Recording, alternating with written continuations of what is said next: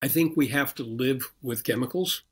Yeah. I noticed that, the title of the book you wrote was Guide to Living in a Chemical World. There was a book written in the late 1930s called Man in a Chemical World, man in a generic sense, and talked about the wonders of what all the chemicals are going to do. And here you are 50 years later writing about the dangers of all the chemicals.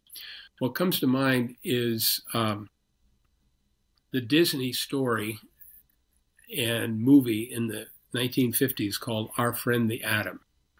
And radiation was going to be wonderful.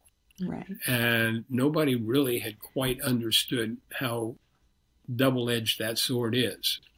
And so, we've kind of learned, we had to learn about nuclear